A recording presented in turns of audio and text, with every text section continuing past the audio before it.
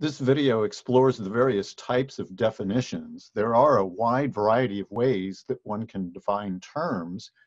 And of course, terms are very important in logic and critical thinking and critical reasoning. It's extremely important to understand the terms that you are using. So we're looking at how various terms can be defined. So of the types of definitions, there are many kinds and various uses. Now, some errors in reasoning often occur because we're not clear on what type of definition is being provided. And so it's important to understand the type of definition that is used when a word is clarified, when a word is defined. So here is one way to define a word is by ostensive definition. An ostensive definition is done by pointing to or showing or displaying the thing that is to be defined. This is also known as nonverbal extensional. That's a knife. This is especially useful for someone whose vocabulary is very limited. So when a toddler first begins to learn words, when an infant first begins to learn words, someone who doesn't know the language maybe, you point to things and then say the word. So you point to a ball and say ball. Or, it could be an adult with very good vocabulary, but they're in an unfamiliar surrounding and they're supposed to meet someone at the Great Clock Tower, but they don't know where that's at. And you might ask someone and they just say, what is this Great Clock Tower? And they just point to it so you can see it. Now, there are some problems and limitations of ostensive definitions. For one thing, these are prone to error. It's not always really clear what's being pointed at or displayed.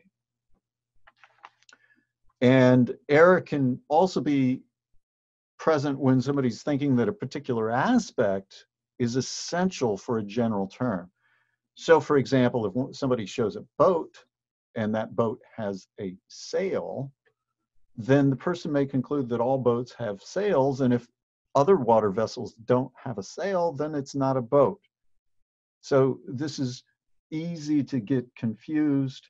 And of course, it is very limited for a couple reasons. At least, first of all, the term to be defined has to be around to point at. You have to have an example nearby in order to display it or point to it. And second, ostensive definitions can't be used at all for abstract objects. If you try to point to the gross national product, you will fail. You can't point at batting averages, etc., other abstract concepts. So ostensive definitions are quite limited because of this. Verbal extensional definitions are when somebody defines a word by listing things in a set of what's being defined. You could be able to list all the things being defined. So you might say the planets are Mercury, Venus, Earth, Mars, Jupiter, Saturn, Uranus, Pluto, etc. You provide the list that's needed. But if you tried to do that with stars, obviously you would fail. If you stars are Alpha Centauri, Polaris, the Sun, you cannot continue in providing a complete list there. So you just give a set of examples. Now, again, confusion might occur. So if I were to say to somebody, well, dogs are, Lassie, Scooby-Doo, Snoopy, Beethoven. Now, it's not clear if I'm referring to fictional characters only, because all of those are fictional characters. Maybe it's limited to fictional dogs. Maybe I am talking about actual dogs, because there certainly have been dogs but named with those same names. So it can be confusing when you're just listing words.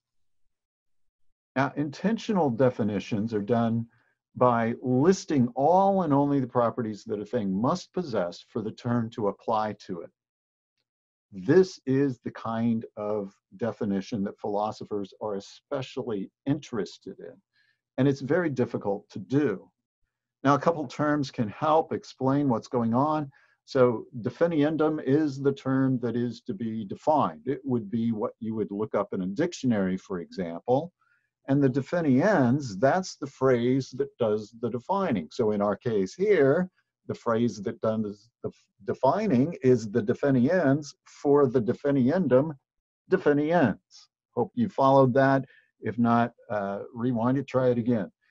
But again, as I said, this is what philosophers often attempt. So when we explore ideas like free will or justice, we are trying to find that definition that applies perfectly, right? That all and only the properties that the things possess has it.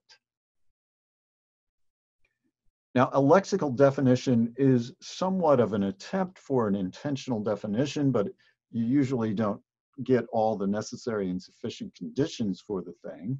So this is an intensional definition as a dictionary provides. If you are writing a philosophy paper on something like justice or free will, then you should not be looking up the terms in a dictionary, right? That's not going to help. But obviously dictionaries are helpful. You have to have the limitations.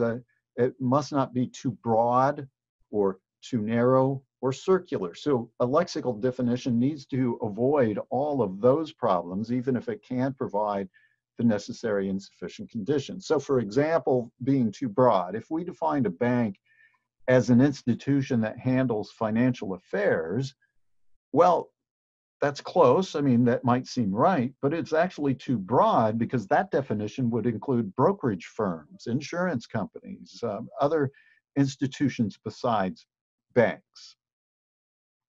And so you don't want to do that, right?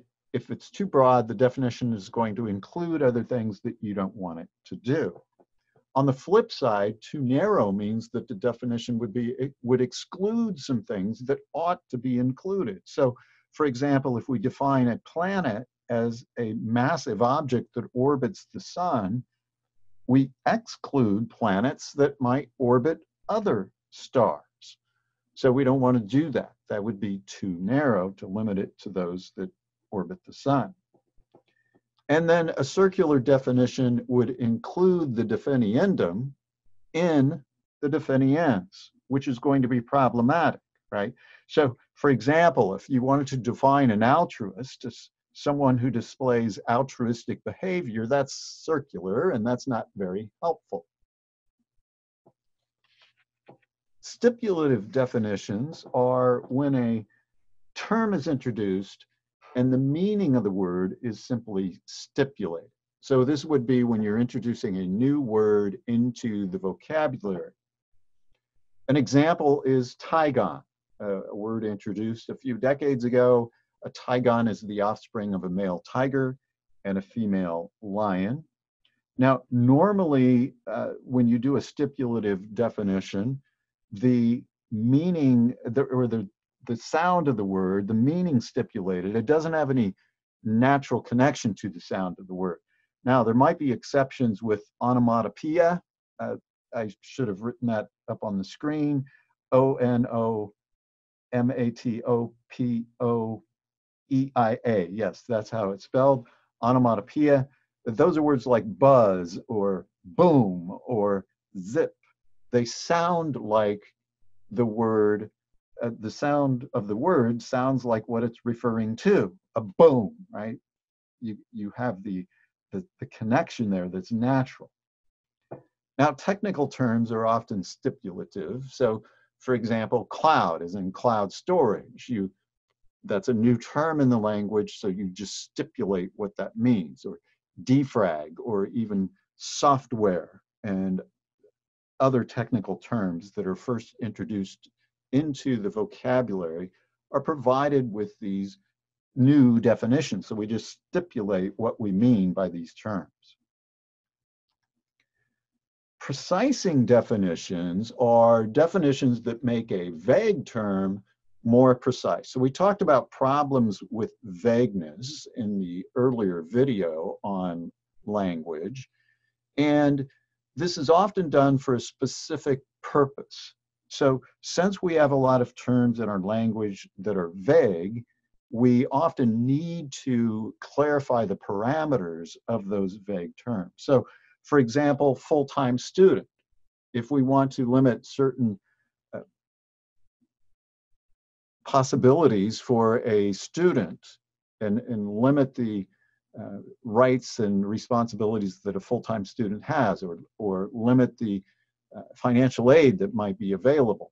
So we might need to define it. So for example, someone enrolled in 12 or more credit hours is often a cutoff on how we define a full-time student. For the sake of a lease, the word pet may be given a precising definition. So maybe it'll say something like a non-human animal whose adult weight is more than 1 pound. If you have one of those, you have a pet, right? That it might be vague otherwise. Restaurants give precising definitions for children. You know, children can eat free. What do we mean by children?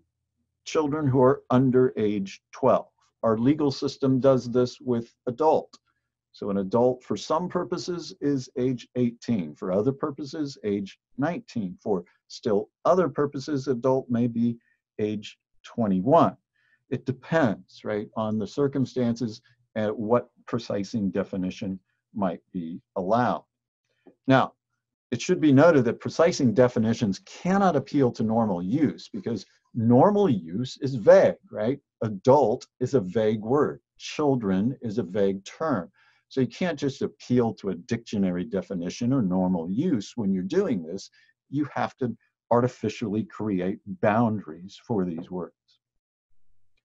Theoretical definitions are a way of a form of precising definitions. So the intent is to reduce vagueness, but these connect terms that are being defined with other terms in a theory. So for example, if you were to define momentum in physics, you can say momentum is mass times velocity. Of course, you have to know the broader theoretical structure, so you have to know what a mass is, you have to know what velocity is, and often the term just can't be understood at all without that knowledge of the broader theory. Now, sometimes this is related to unobservables, things that we can't observe directly with our own senses, like electrons or quarks, and so we give theoretical definitions to those objects or things. In other contexts, someone might provide a persuasive definition. Here, the intent is to invoke an emotional response. Now, that could be for positive or negative. So you might define a liberal or a conservative in different ways. It might be positive or negative depending on what emotions you're trying to evoke. Here, the definition provided is usually not acceptable from the perspective of the other person's point of view. So for example, if someone were to define pro-life, and they did it like this, so pro-life people, they're anti-choice. What they are all about is against a woman's right to choose. Well, obviously that would not be acceptable to someone who considered themselves pro-life. On the flip side of that, somebody might say pro-choice. Well, a person who's pro-choice is really anti-life. These are the people who want to kill babies, right? Obviously, somebody who's pro-choice would not accept that definition. Those are both emotionally charged, intended to evoke a negative response. Syntactic definitions are a bit more challenging. These are given for words that merely serve a syntactic purpose in our language, like conjunctions or prepositions and articles, like a and the, right? It's hard to define these terms, so instead, what we often do is the function of the term is described rather than the meaning itself. So that might be done by giving a synonym or by an implicit definition. And we might have, as an example, the word or, is a conjunction that introduces an alternative. So then we might use it in a sentence. You can have soup or salad. There's your alternative, and the or is highlighted in order to show how it's used.